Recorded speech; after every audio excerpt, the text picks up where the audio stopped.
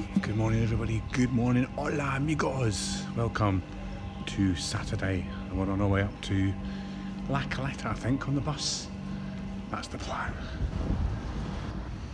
Now folks, if you come to Tenerife and you want to travel on the buses, this is what you get. A Bono Via card, which gives you big discounts of all the buses, so well worth getting it, folks. Right, so we arrived in Caleta, folks, on the bus. Now, that Bono card I was telling you about, yeah, definitely worth getting because everything, every fare that you do in the bus is halved. So that was normally €2.30. That costs us €1.15. So the card costs say 12 or 15 euros. But obviously if you use it a lot through the week, which I will be doing, it's definitely worth the value. So I'm going to do my usual little walk down to the front here in Caleta and walk up over to the seafront and the cliffs. See what the water's like today.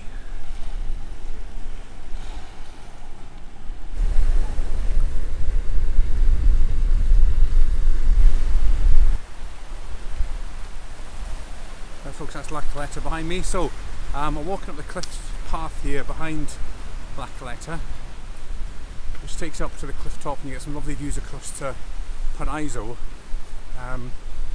But there's not a footpath that links the two, Caleta and Paraiso. I think one of these days I'll have one, but be careful up here because it's quite a ropey footpath.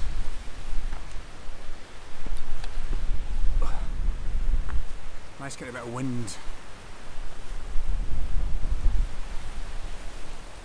Now my apartments are way over there,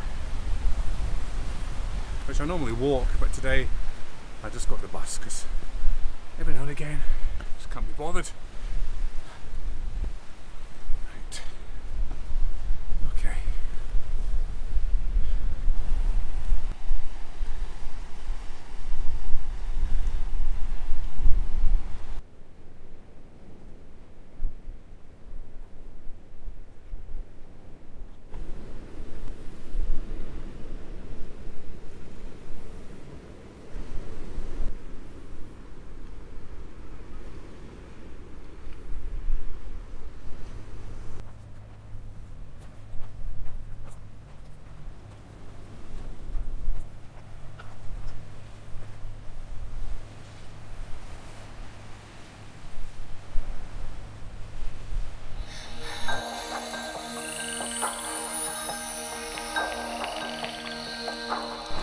Right folks, this is the Blue Lagoon. Now, you see that wee boat over there, you can actually hire them.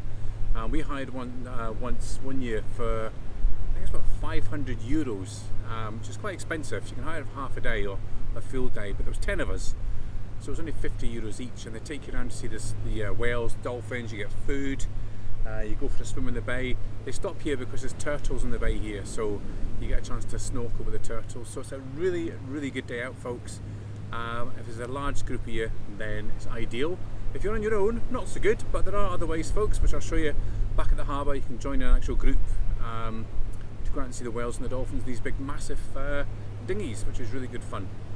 But lovely here, it's a lovely little bay, and especially on a day like today when the sun's out, it's beautiful. There you go, you can actually see somebody snorkeling there. We were trying to find the turtles.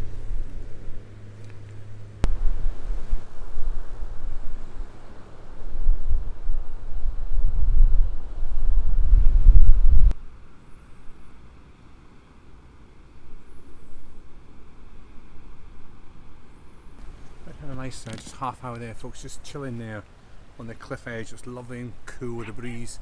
The minute you walk in, the heat kind of hits you again back into the town zone.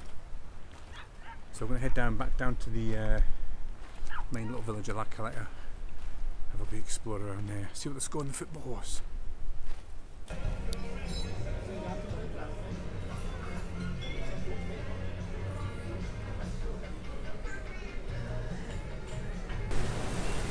Folks, that was James' place. I think it's the only British bar in Caleta. The Spanish bars are really busy. They've got the locals and the families come here on a Saturday to eat and drink and just catch up.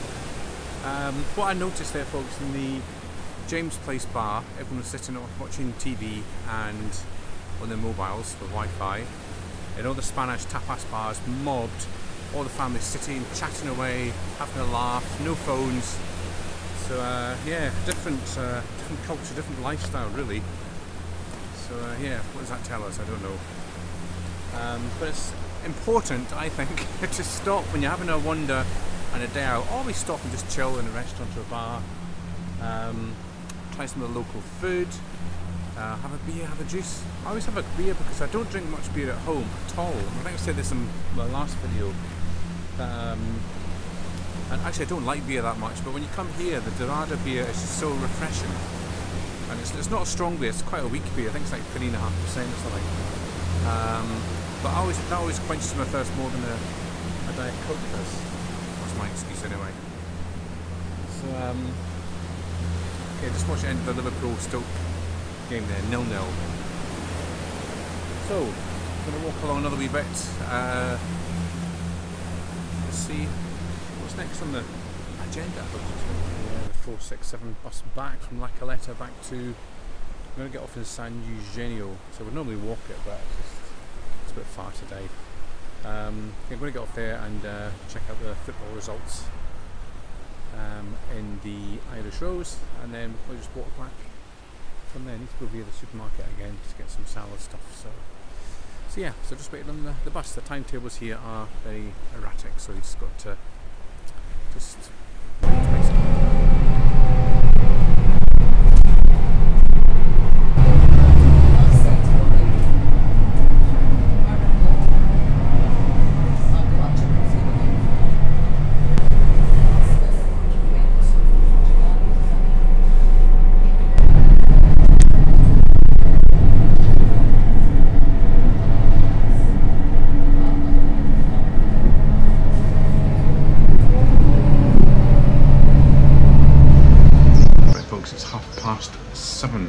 apartment, just chilling. Went for a swim there, but there was too many kids in the pool, so I just came back up to the apartment. So I'm gonna go and have something to eat.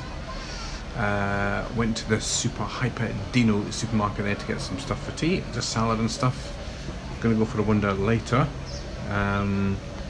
Need to go downstairs to upload the videos. Now there's no Wi-Fi in my apartment this year, so I need to go back down to the Wi-Fi zone, which is just underneath my apartment. It was actually quite quick last night. It only took about 7 minutes to upload the video last night, so fingers crossed it's the same today. Now tomorrow, going to see CD Mourinho versus Lanzarote at the football. Just the stadium's just about 5 minutes up the road, well 10 minutes up the road from here.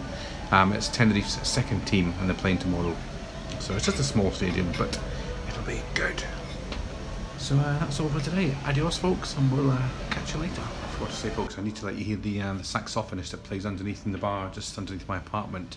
When I was here last year or the year before, it was the same guy playing the saxophone, and he plays all the kind of classics like Baker Street and Careless Whisper, all the saxophone stuff, but he's really good. So I'll try and film it. Actually you can't see him, but you can hear him, so I'll sit on my balcony and I'll let you hear him later on. Right folks, he's on.